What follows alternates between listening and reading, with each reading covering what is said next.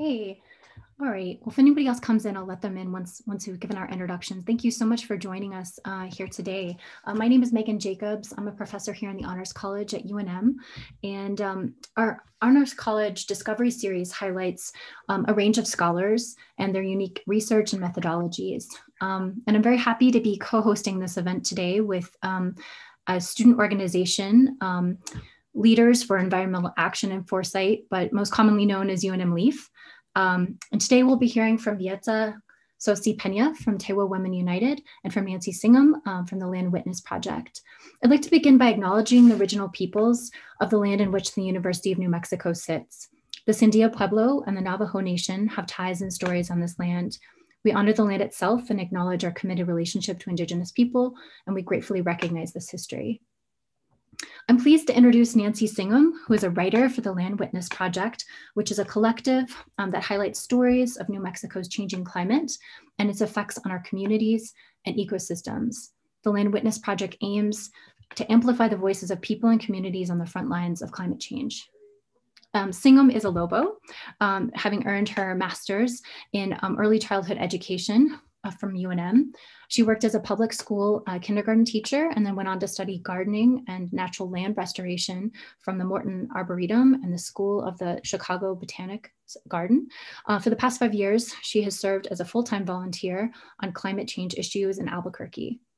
Now I'm going to turn it over to my co-host, to the UNM LEAF member, Sofia Jenkins Niato, who will introduce Beata Tsosie-Peña from Tewa Women United. Thank you for being here today. Hi everyone, it's nice to be here. I'm from LEAF, I'm a student at UNM. So I'm just going to introduce Beata real quick and then you guys can take over. So Beata is the Environmental Health and Justice Program Coordinator at Tewa Women United in Española, which is a multicultural and multiracial organization founded in 1989 and by Native and land-based women. Beata is from Santa Clara Pueblo and El Rito, New Mexico. She's a mother, poet, advocate, and seed saver who is certified in Indigenous Sustainable Design, or permaculture. The realities of living next to a nuclear weapons complex have called her into environmental health and justice work with the nonprofit organization Tewa Women United for over a decade. As a part of her work, she currently manages the creation of the Española Healing Foods Oasis demonstration garden project, and she works with them to unite to help young community members return to traditional farm techniques and grow Indigenous foods. So I guess, Nancy, you can go ahead and take over. All right. Thank you, everyone. First, I'd just like to thank UNM Honors Program and Megan for bringing us to this discussion, for the other Facebook co-sponsors, and also to recognize just very briefly the rest of the Land Witness Project Collective who have built this project, creator and founder Delise Delios, writer Steffi Weisberg, who's on this call right now, media lead Annie Hanna, and our amazing videographer Christy Bodie. And also, I'd just like to personally acknowledge that I'm speaking to you today from historic Tewa land, which I tend to and honor as best as I know how. Since this forum is for honors students, in order to explain what the Land Witness Project is trying to do, I'm going to try to speed through a little bit of history, specifically looking at the question, what kind of problem is climate change? What we see in this history is an accumulation of answers, each one sort of adding on to the next in a layer cake kind of metaphor that I'm using here today. I hope right before dinner this isn't too off-putting, but here we go. Let's say that the first layer of this cake begins in 1988 when James Hansen and others testified about climate change for the first time before the US Congress. In these hearings, climate change was expressed by climate scientists in scientific terms with graphs of carbon dioxide rise, charts of warming temperatures, analysis of ocean chemistry, ice melting, etc. So the first layer of this cake is definitely climate change as a scientific problem. And at the time, I actually think that many people hoped that that would be it. That would be the only description of the problem that would be needed. Scientists would explain what was happening scientifically and how bad the impacts would be, and everyone from school kids to policymakers would snap to it and get on with the solutions. But as we are keenly aware, that didn't happen. And while it certainly is a scientific problem, there is much more to this cake. So in the years after 1988, there arose a proposal to view climate change as an individual problem requiring a personal carbon footprint solution. I bet you've heard of this. Now, the fact that this carbon footprint idea came from BP, which is British Petroleum, might give you a clue that perhaps this was not the best way to state the problem. And while it's definitely true that individual action on this issue is essential, that all of us who can must raise our voices in alarm and action. And also we have to acknowledge that there have already been literally hundreds of climate martyrs who have been murdered for their climate actions all around the world. But still, the truth of the matter is, even if we succeeded in shrinking our personal carbon footprint as much as we possibly can, this crisis could not be solved by simply carbon footprint personal steps. The second layer of our cake in climate change is at its basis a collective problem requiring collective action. Third, climate change has also been expressed as a problem of everybody, all people, the idea that we've all caused this by consuming too much. But if you take a closer look, you quickly find that actually climate change is definitely not a problem that has been created equally by every person on the planet. Some have contributed enormously, and many others have contributed very, very little.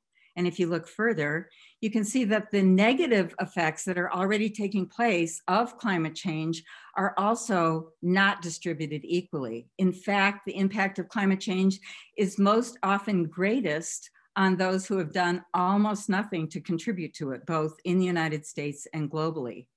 It is already affecting first and most deeply Indigenous people around the world, and in general, people of color, women, and children.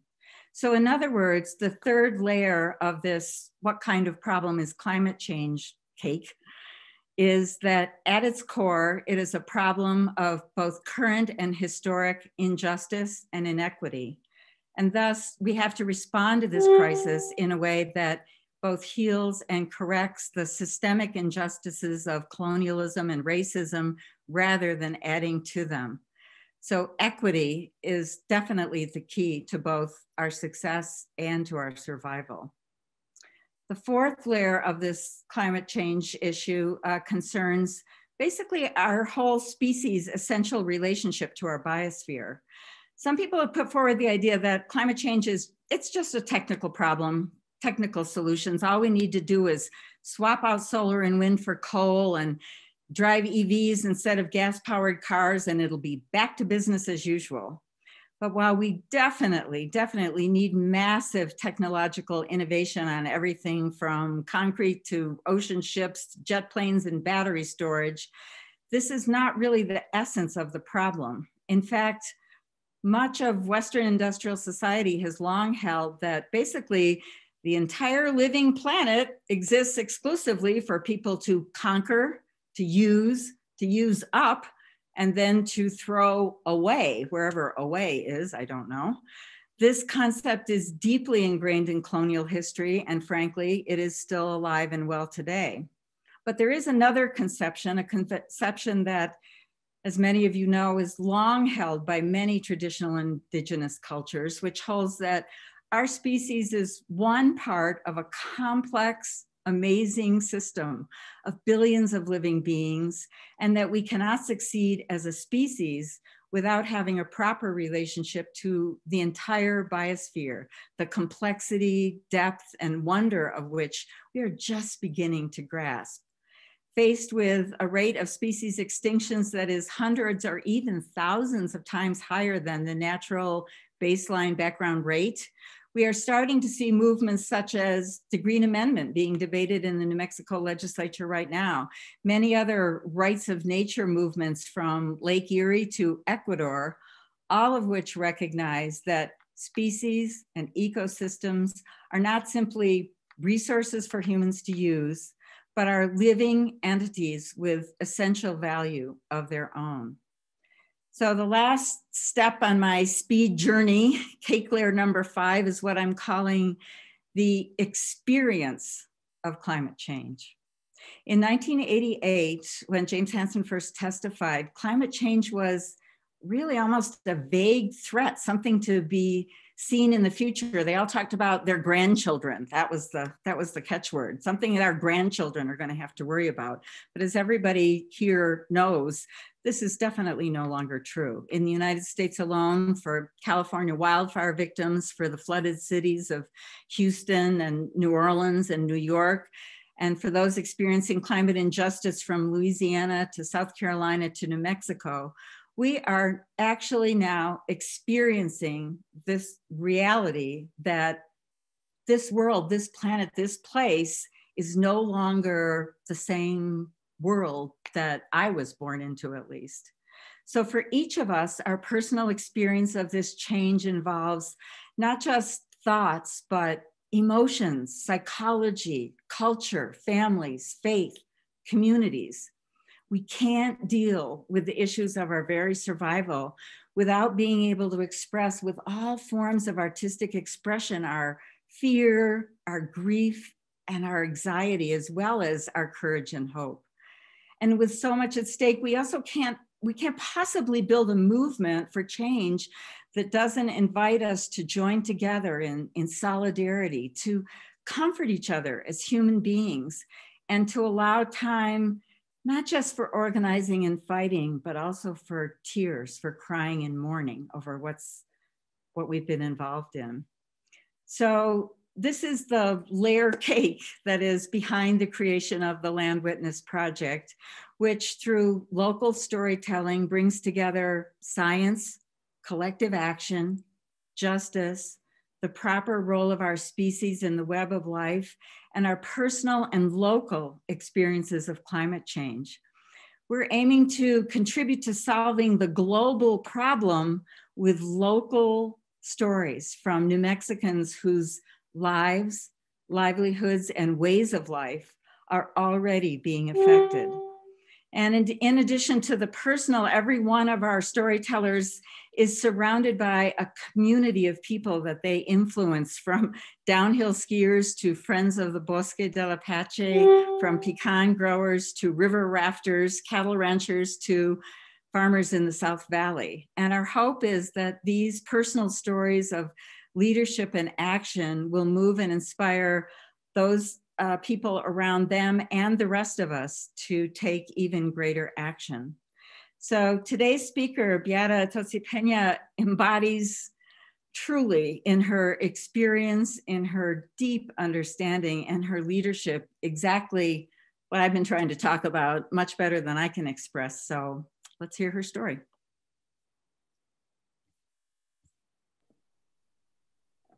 Thank you, Nancy. I agree with everything you put forth, and just want to thank Land Witness Project and UNM for hosting this and organizing this today. And thank you to everyone who's joined. It's good to see all your faces and be in the space together. So Mbiakendi Sengitiri with your respect. My name is Beata, and I'm really honored and humbled to have our work kind of highlighted in this series, and some of our stories of our Northern New Mexico community put forth in this way. And I think, yeah, it's, what brought me to this work is a lot of intersecting issues, a lot of my lived experience. Living adjacent to a nuclear weapons production facility is how I got involved in environmental justice work. And then that's taken me into other areas around oil and gas concerns, Superfund sites in our community, and then threats to our food and seed sovereignty from genetic engineering and GMO contamination. So a lot of these issues that we're really concerned about as Tewa Women United, and for myself personally as a Tewa woman, how do I go about doing this work coming from a place of motherhood, coming from a place of deep love and care and respect for our water, our land, and non-human relatives, our ecologies. And then just from starting to see things from a new perspective, you know, once I started really getting trained from that Indigenous sustainable design, seeing all around how just our infrastructure is just totally needs redoing from the ground up in ways that are aligned with Indigenous ways of knowing. And there's no reason that we can't be integrating these things in our society. There's so much out there around modeling our way of life off of natural systems and forest ecologies as a response to climate change and adaptability. So I'm gonna get into that by sharing our response to climate change through the Española Healing Foods Oasis. And, you know, this garden came about as a direct response to climate change adaptability and wanting to conserve water in our community. It's based off of Indigenous dryland technologies, which I'll get more into. And it was just in collaboration with so much community members and NGOs and the local college, local farmers, people we've been in networking partnerships for a long time, and just so many volunteers that have come together over the years to help build this beautiful space and contribute to it. So I wanted to share some pictures of that. Let's see. Having trouble sharing slides. And so, like I said, we do live in proximity to a lot of environmental violence in our state, not just Indigenous nations, but all peoples. This is some fracking industry out towards Chaco, one of our ancestral sites. And below that is where the hexavalent chromium plume is from legacy waste issues at Los Alamos National Laboratories. And this is that is a site of groundwater contamination in our aquifer. Beata, we're not, at least I'm not seeing your screen. I don't know. Oh, really? I mean, I'm seeing your first slide, but I'm not. I'm not seeing the second slide either. Sorry. How about now? Yeah, that's great. Okay, so this is the second slide. Describing some of the environmental violence I was just talking about from oil and gas industry and also from nuclear weapons production. This is Area G. It's the nuclear waste dump that was built directly on top of one of our Tewa ancestral cultural sites. Some of our oldest places of prayer were on this mesa, and they're now filled with nuclear waste above and below ground in unlined dirt pits or in those kind of white tents that you see there. And as a result of diverting wildfires due from climate change away from this site, we lost over 80% of our forested lands in Santa Clara Pueblo that we had to give up to save this nuclear waste dump from catching on fire.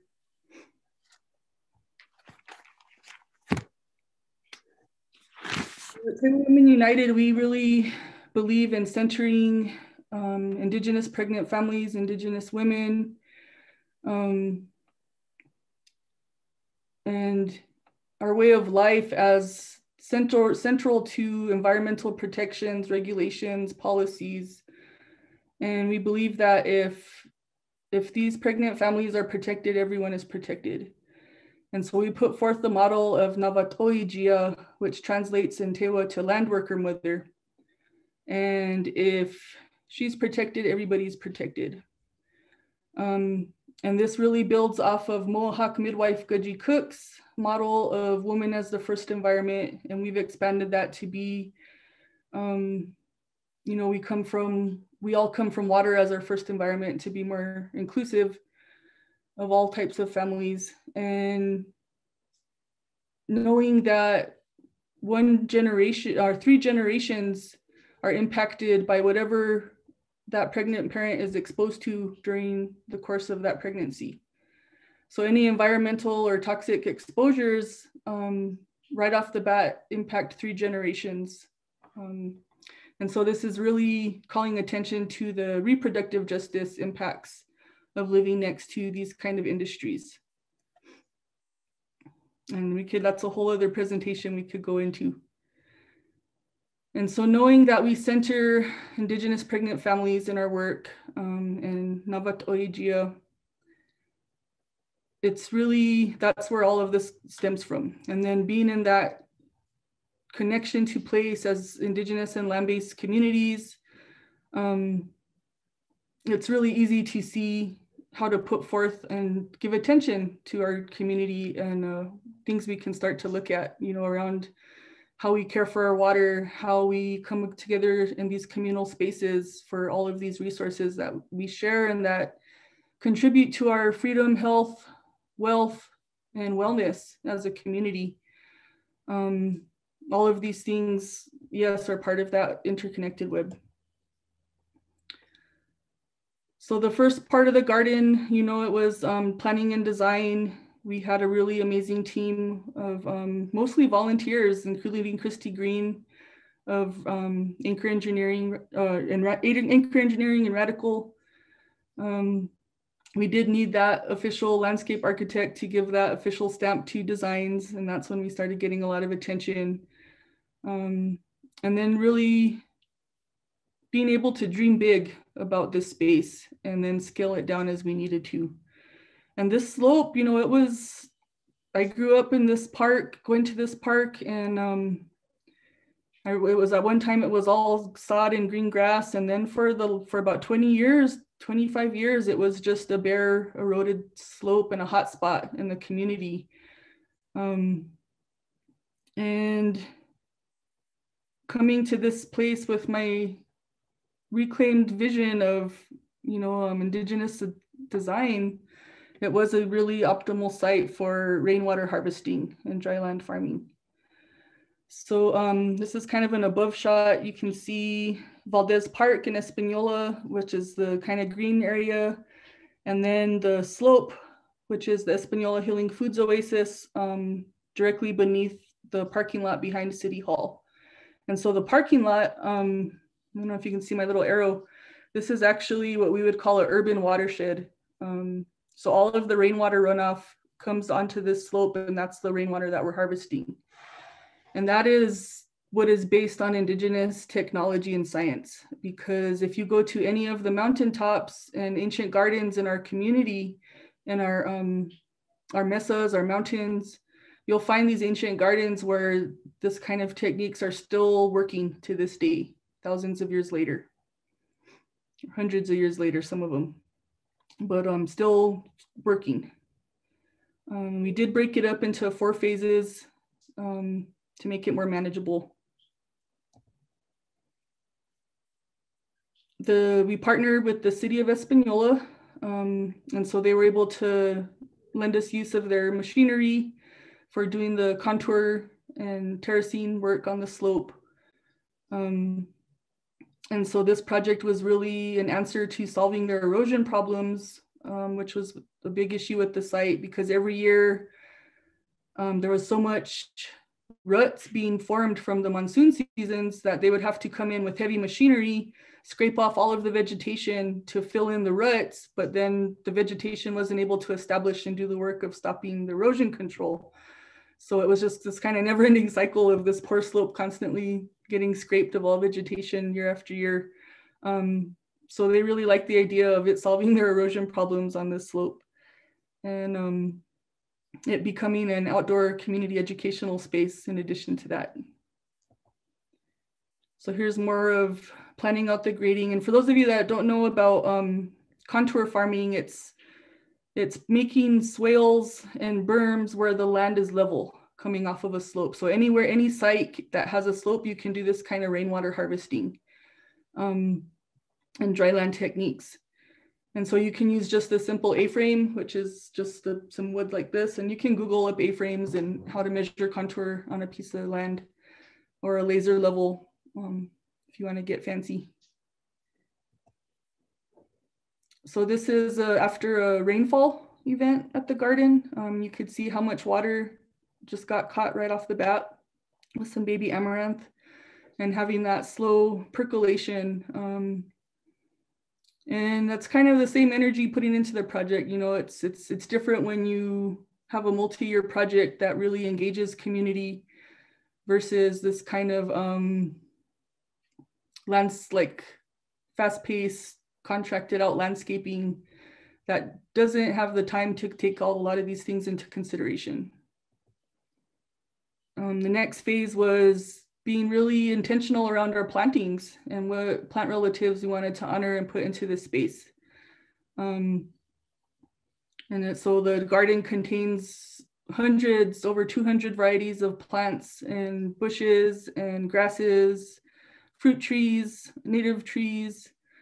A lot of the plants that we chose were in collaboration with birth workers in the community, doulas, farmers, herbalists, healers, when asked what plants they would want to see there that they could go and harvest.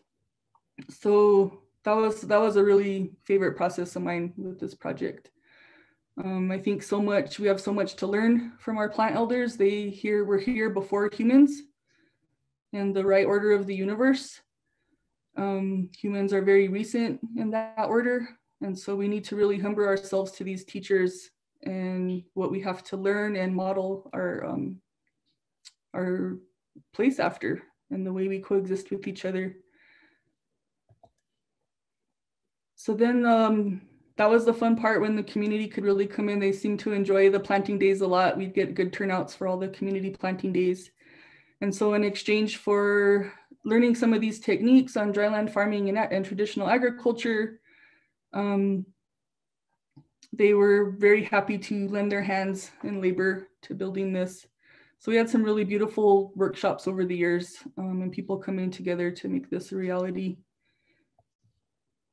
Here's some more of the kids.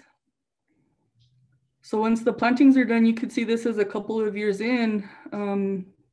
We also built some hardscape on the site and kept adding more swales and just plantings over the years.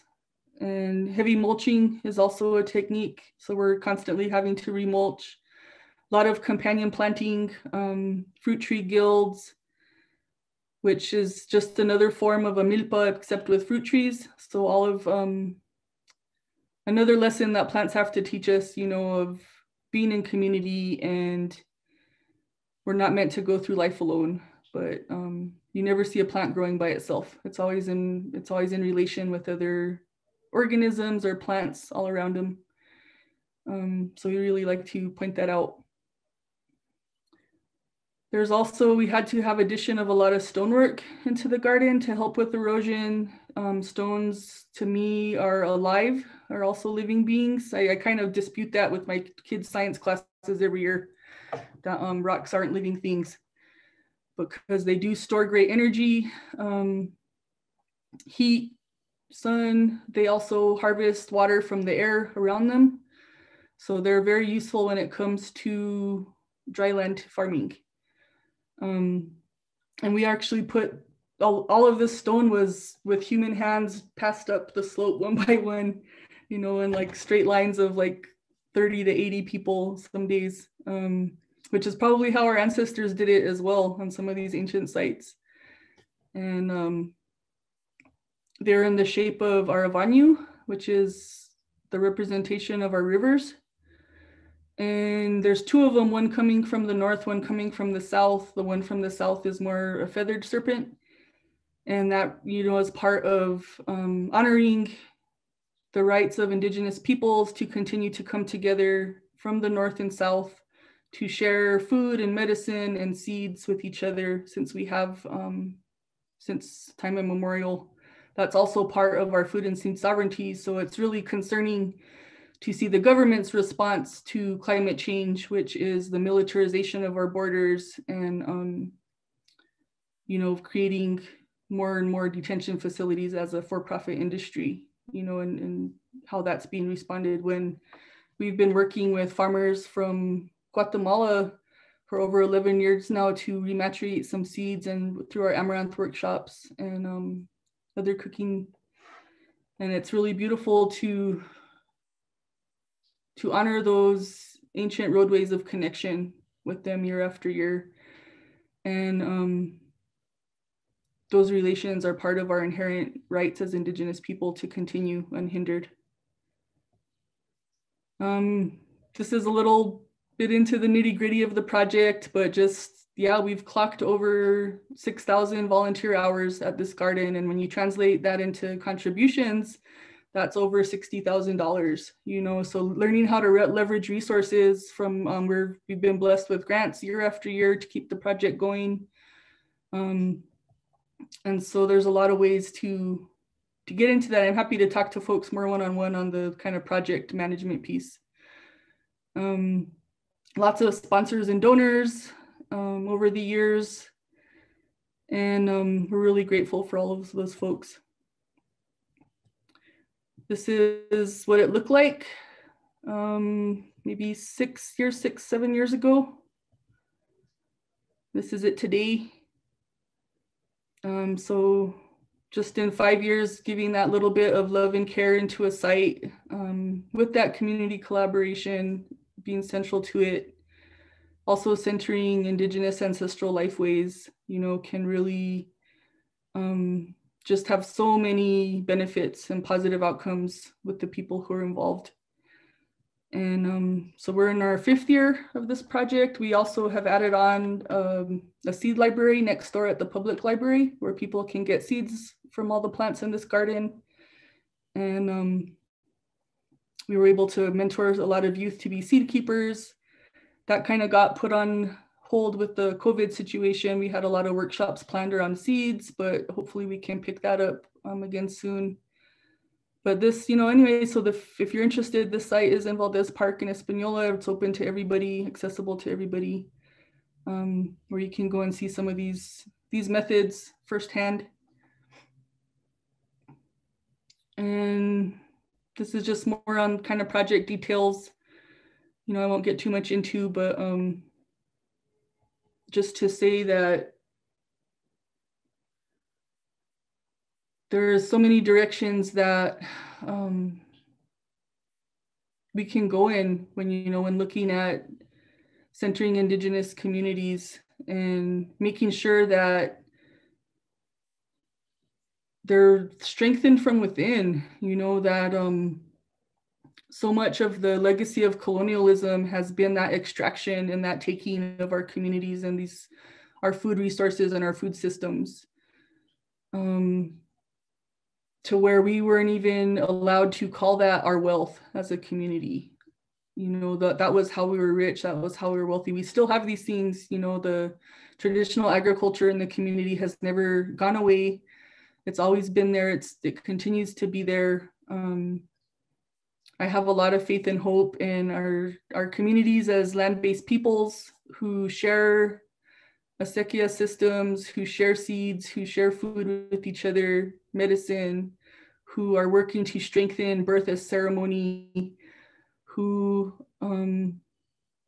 love and care deeply for family and restoring and resisting through returning to these methods of survival and sovereignty. And there's just so much that can be accomplished. You know, I think even looking at some of the environmental violence issues at this garden, we've done a handful of workshops on myco and bioremediation, which is a method of cleaning up contamination from soil. You know, so so on one hand, while we're talking to community about the issues and threats we're facing to our environment and health, we're also giving them solutions that they can do in their backyards if they're worried about it. You know, so like, oh, plant these sunflowers and amaranth, they're going to help to pull heavy metals from the soil. Do this, inoculate your soil with oyster mushrooms. They help to clean out oil and gas. And there's so much, and again, like there's so much out there that can clean up some of these contaminated sites that we're also very concerned about, that are not given that love and care like this site was, but that are maybe behind armed guards and razor wire, that we have to pray to the spirits of that place from the roadside. So not having access to our ancestral sites and places that are now under military occupation, you know, and those sites are cleaned up to state standards of cleanup, not necessarily to what is protective of Indigenous pregnant families, like I mentioned. You know, a lot of those cleanup standards are based in environmental and scientific racism, where adult white males are the center and standard for protection. You know, and that crosses a lot into medical and scientific institutions. And so we really want Navatoya to be the center of environmental protections and cleanup standards to be protective of that demographic. So healing, restorative work, regenerative work, that's calling all of us into action these days. I would love to just be a gardener and seed keeper, aspiring herbalist and doula, you know, all of these things. But the reality is I have to be an environmental advocate and be constantly resisting that because of what we live in and because of the industries taking place in our homelands. And we really need everybody in line with that, that we can shift our economies to one of restorative, regenerative, collaborative systems, and away from a military and war-based economy that we're basically stuck in economic slavery to, in my opinion. So yeah, there's a lot more I could go into, but maybe I'll just wait for questions or anything from people, where to go from here. Thank you very much. I'm gonna stop sharing my screen.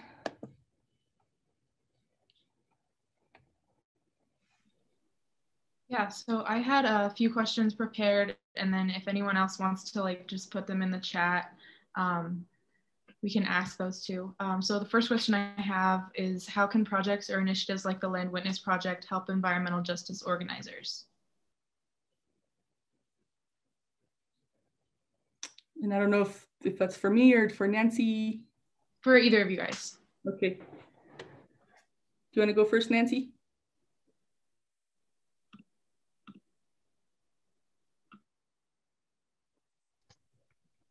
Nancy, you're muted. Yeah, there we go. Okay, so I confess that I was reading the other questions in the chat and wasn't paying attention. So do you want to ask me again, Sophia? I'm sorry. Okay. How can projects or initiatives like the Land Witness Project help environmental justice organizers?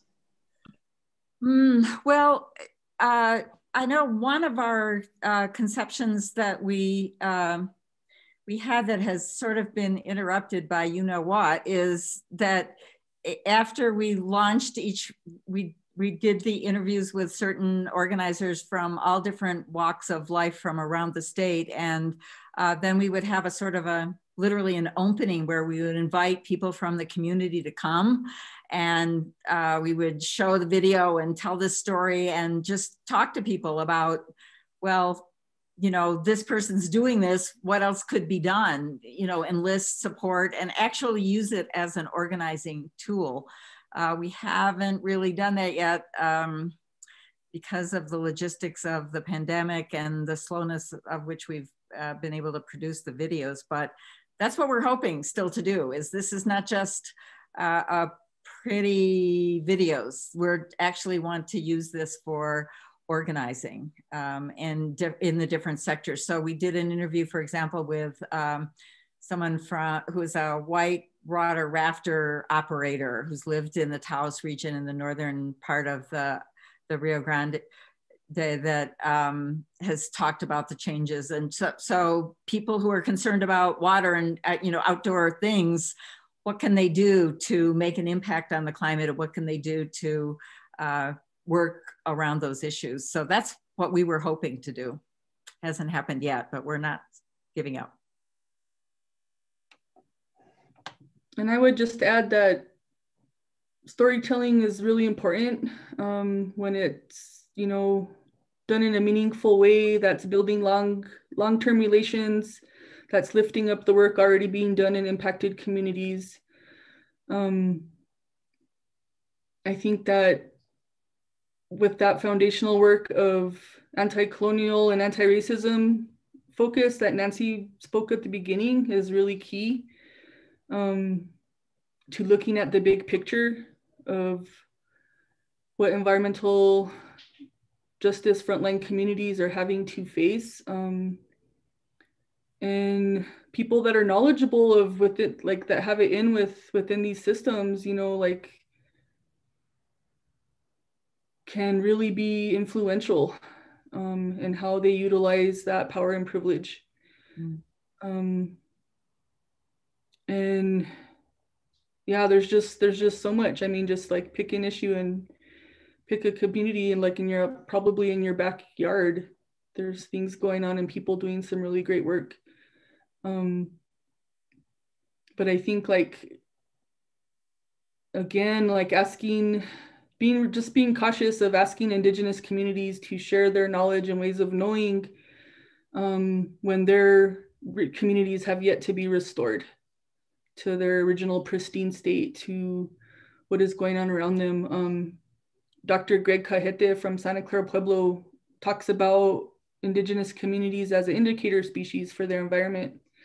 And so looking at these communities and the health within those communities can usually tell you the health of the surrounding environment, because we are actively daily live with that threat of disconnection from our land, or that attempted disconnection from a culture of violence. And we're up against those systems every day, and those systems look like the Bureau of Land Management, they look like Department of Energy, they look like the prison industrial complex, you know, the military complex. Those are all the Forest Service, you know, things that like we no longer have the ability to give care and love to these places like we did in the past. And we're all feeling those impacts today.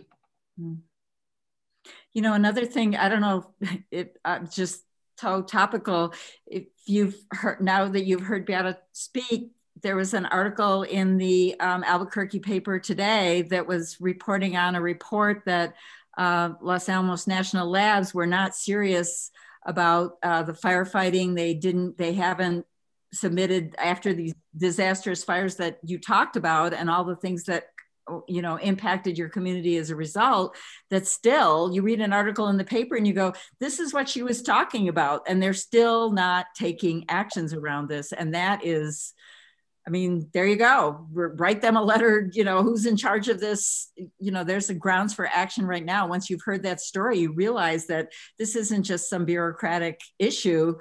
The labs have not carried out a firefighting plan and a fire protection plan that would keep from happening what happened 20 years ago. So it's literally every day you're living these things, and all of these things matter. So that's another connection. And just one other thing is Steffi put in the chat that there's also on each of the stories that we write, we ask each of the presenters the storytellers to tell what's important to them and ask if you can join or help in any way, or, you know, whatever kind of community support. So we've also listed that. Thanks, Steffi. And there's a question in the chat. I don't know if you guys saw that, from Victoria for Beata. How could those who want to advocate for environmental justice best serve the cause? Also, how can people who conduct research on environmental issues contribute to better understanding of environmental injustices? I think environmental justice is very difficult. For myself and my lived experience, justice is not served historically for Indigenous and people of color impacted communities, oppressed peoples. So I find the justice piece to be actually really disempowering a lot of times. You go into spaces that are not meant for you.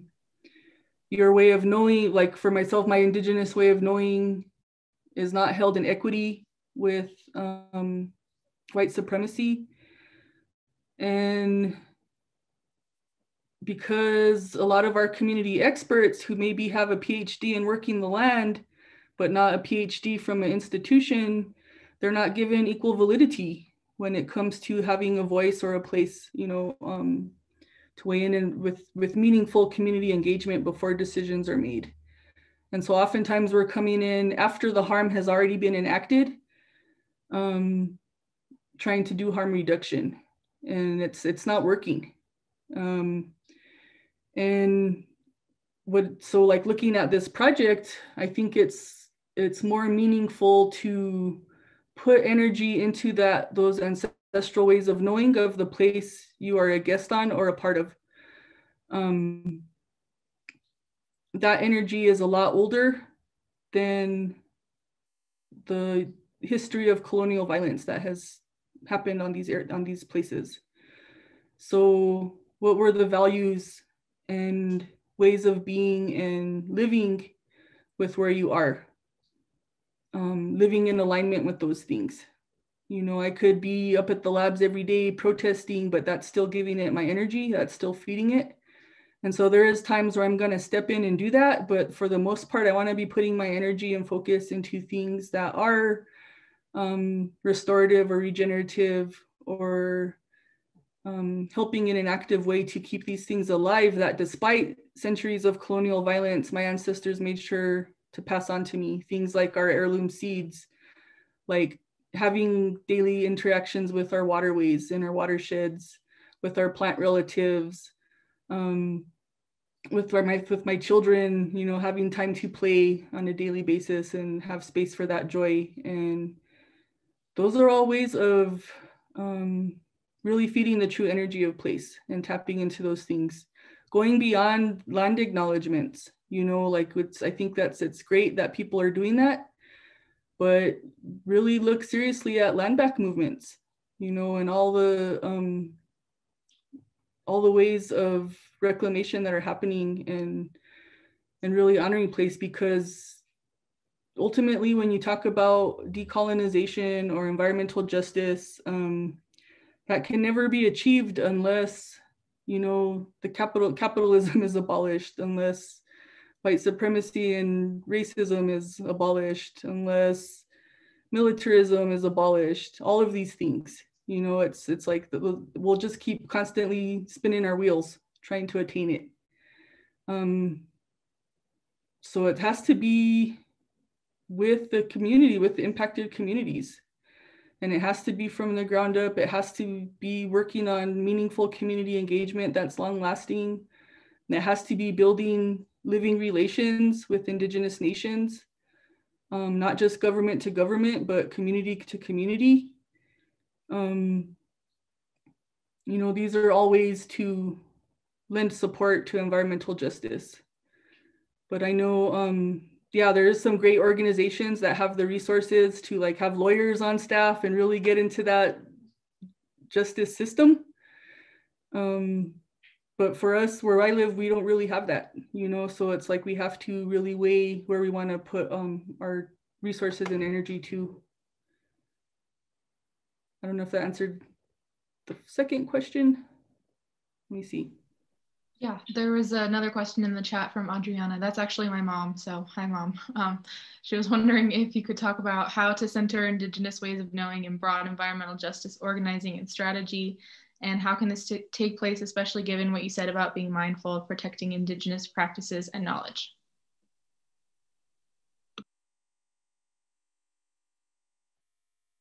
Well, are there, the policymakers, are any of them Indigenous? You know, looking at where are the Indigenous people at the table, at the banquet, at the room, at, you know, whatever analogy you want to use. Where is the community education and input and dialogue around what is being proposed for our communities? And not just in, you know, not just Indigenous, any impacted communities. What is the historical and generational story of place and the land that's being impacted? And can that be remedied? Can that be reclaimed? Can it be restored to the first peoples in an active way? Who is at the center of environmental regulations and protections? Right now, everything is so siloed when it comes to the environment. I can't even go to a public hearing and talk about how what they're releasing into the air is affecting our groundwater, because I'm then told it's outside the scope of a meeting. That our groundwater is separate from our surface water, is separate from our stormwater, is separate from snowfall and rainfall, when we know in our indigenous way of knowing the water cycle is a complete whole, that there's no separating those things. But yet that indigenous way of knowing is not centered in environmental policy in our state.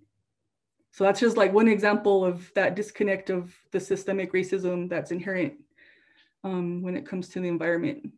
And there's so many examples like that. It could come with radiation exposure. When I mentioned how they center adult white males instead of Navatoijia, the current radiation exposure regulations are based on an adult white male. And that's how they determine what workers get exposed to, what gets released into the environment, what cleanup standards are. It's not based on an indigenous pregnant woman or pregnant person. So until those things are like put in place, then that's where I talk about the kind of disempowering situations of working, trying to get justice when these things have not been addressed. And it would mean the shutting down of a lot of facilities. It would be having to transition out of these things into something different, into these natural systems of where nothing is wasted, where everything is like recycled and has a purpose, you know, like it would be a lot of intentional, radical work. Even when I talk about birthing as being an intersection of environmental justice, you know, and how our children come into this world. Is it into a culture of peace, or is it into a culture of violence? You know, and just that very foundation of our experience coming into being in this place sets so much for the tone of how we go about our lives, of what we expect, of what we feel comfortable in demanding for ourselves when it comes to our human rights and civil rights. You know, so it's just this, how families are cared for is environmental justice. You know, how we are given access to healing is environmental justice, when we can't heal if we don't have clean water, air, or land, where we don't have our traditional foods unless you can pay $15 a pound for buffalo. You know, it's like even that, you know, like we advocate, like we know that we need our traditional foods to have healthy bodies so that we can resist not getting sick from environmental pollution. But how is that accessible? And how is that centering indigenous lifeways and knowing when the original relations of those food systems can't even access those food systems? You know, so there's no reason that we need to have, and yeah, I could talk about big ag and monoculture and the food and seed sovereignty for a long time. But that's another example, you know, of how do we, and like just start to think about, like, think of any situation and how do you center indigenous pregnant families in this situation, you know, and that's a good place to start. Nina, do you want to ask your question? I saw you had your hand raised. Hi, Megan. Thank you. Yat e Beata, she Nina Chestrin, Sitna Jenny and Slontabazna Ashbashichin, the Bethlejana Dutcher Adult Sitna Jenny Dashanella, Aquita de Mea Stan Mishle. I'm a Black Street Wood Forest person from the Navajo Nation. That's my mom's clan, and in that way, I'm a Navajo woman, is what I said to you. And I wanted to acknowledge you and our language, and also I was curious as to what work Tewa Women United has done, if any, in regard to uranium. I know citizens of New Mexico are largely concerned. It's a hot issue. I grew up in Lupton, Arizona, which was about 24 miles downstream from the Church Rock spill that occurred in 1979. And I'm currently a student at UNM Law. I'm a 1L. And so I've been confronting a lot of issues, the same issues that you're talking about, and the same frustrations and just fighting, as it were, with the concepts that the law introduces to us as Indigenous people, how hypocritical it is, and how it only serves, 4 people, and they're all white males. It only serves a merchant, it serves a property owner, it serves, a banker and an insurance rep. And these are the 4 individuals that the law seeks to find, remedies for. And we are not any of those people, women or Indigenous people. So I think, just from my perspective, that you got a lot of questions regarding interest in forming a collective and how do you go about, effecting change. And I think that you're doing that here. You said community is where it starts, and just having these conversations, being aware. So sorry, I'm a bit long-winded and I'm excited about this, so I'm talking a lot about it.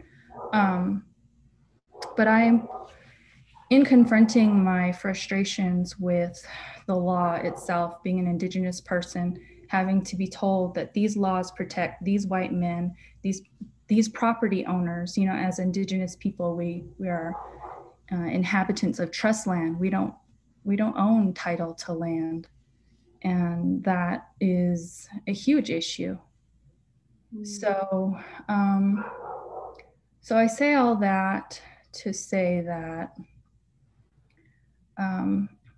I had to speak with one of the academic aides today, and she basically let me know that community is important. It's an important piece to the puzzle.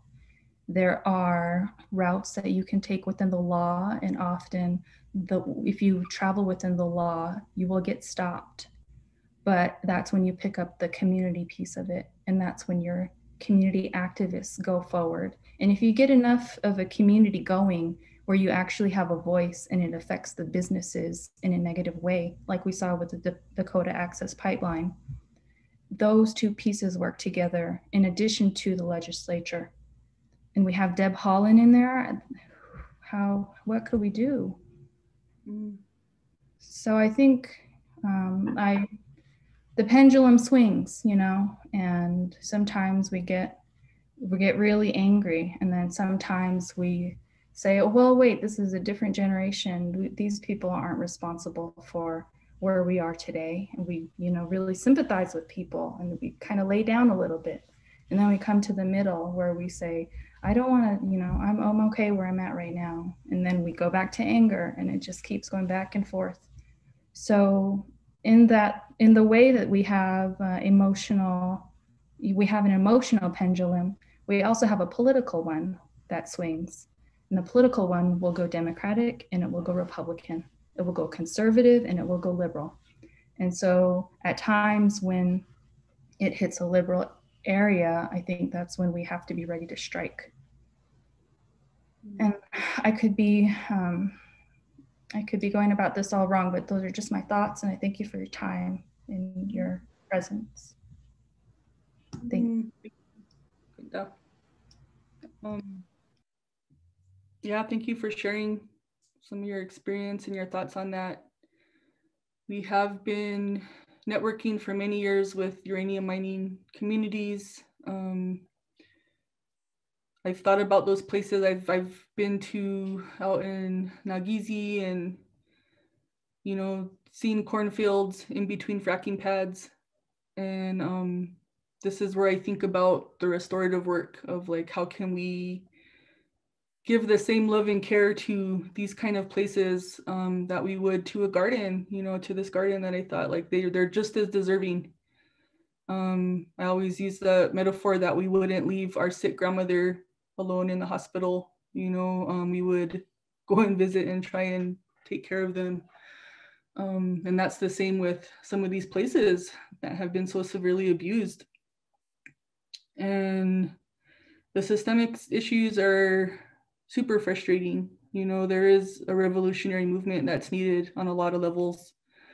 I really struggle with the limitations of working within the system when I know its foundation is just sometimes feels irreparable.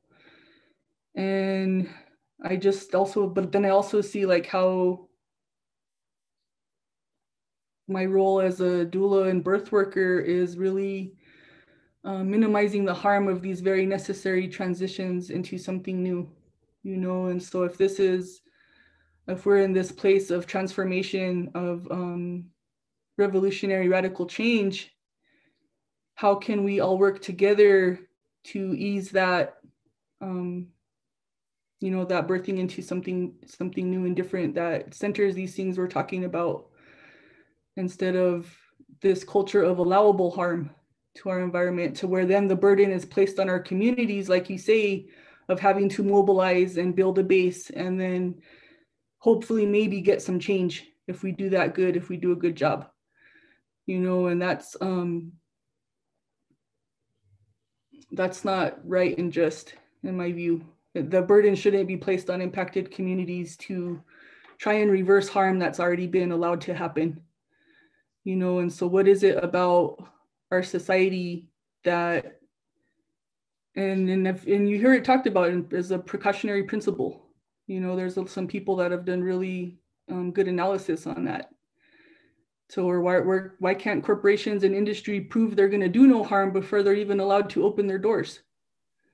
You know, instead it's total opposite of that, where our environmental protection agencies, our New Mexico Environment Department, they're permitting agencies. They permit that harm to happen on some level on a daily basis, and that's how they regulate it. You know, they're not about the clean environment, or they're just players in that game that you're saying, you know, another person at the table. And so, yeah, we keep feeding into that same system and not getting the results that we need. And we can do that work, that hard work of transformational change, or nature's gonna push the issue, and it's gonna be more drastic and dramatic, that we'll have to respond. Or we can start to do that work of transforming since now, and we should have been since hundreds of years ago. You know, I have so many Indigenous elders who have been saying these same things before I ever said them for a long time, and who is listening to them? You know, so I'm not saying anything new. That everything I know was taught to me by my elders. So yeah, thank you for saying what you did.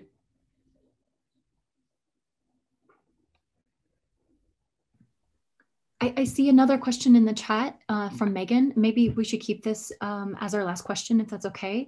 If there are any other pressing questions, put them in the chat and we'll try to get to them. But Megan says, how do you envision the continued involvement and empowerment of Española youth and families in the Land Witness Project and Tewa Women United? This is for both of you.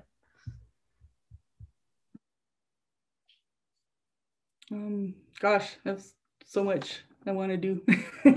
So much that we can do. I've seen a resurgence in gardens and interests in seeds, acquiring heirloom seeds. I want to see everyone have a backyard garden where they're growing out their own seeds for their own little personal seed house. We need to enact GE-free zones in our communities to protect these seeds. A lot of really great legislation, again, talking about working within the system, but there is some things like the Green Amendment and others that can really change how accountability, I think, is being looked at these days. Española is a border town that needs a lot of on a lot of levels, and I claim it as my own. I see the connections between the economic dependency that we have on the labs for our community, and know that that's not sustainable. I have a lot of hopes in alternative economies locally and what that could look like for our young people to have jobs to come home to be able to make a living off of their family land, so that it's viable, you know, and not just growing alfalfa, but really like, how do you make a living as a small farmer if you have, you know, have land to come back to, where right now you can't really, you know, so how do we shift that? I think that there's a lot of resources that need to be put back, that we've sacrificed over the years to a military economy, to oil and gas, to a lot of these US colonial systems that have divided and conquered acequia and indigenous communities, to have these kind of constant tensions going on that we have to navigate. But yeah, I think the educational system too, that's another example where all of these things we can put, you know, to education of our young people. And are they being taught these things? Are they being taught, what are they being taught that is going to really serve their survival and sustainability into the future? Or is it still centering Western European dominance in curriculum? You know, it's not centering indigenous families. So yeah, there's just a lot we could talk about as far as what we could do in Española, and a lot of people are doing it. There's some, I could name a bunch of, like, look at Barrios Unidos, look at the work going on to help address unsheltered families and people in the community, restoring food systems, you know, protecting our seeds, all of those things. There's some really great work that folks could use support. Thank you so very much to our speakers. Thank you to such a wonderful, engaged audience for asking great questions. Thank you very much.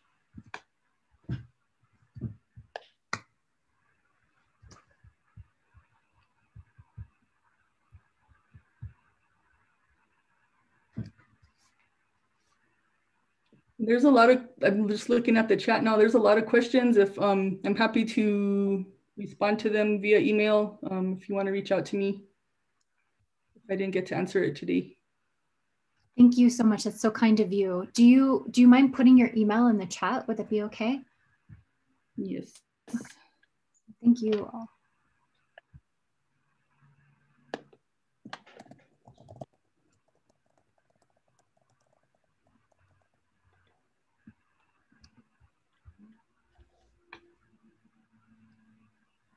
Awesome. Thank you. It's just beata@tewawomenunited.org.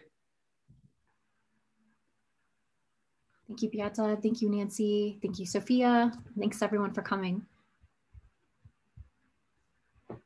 Thank you, everybody.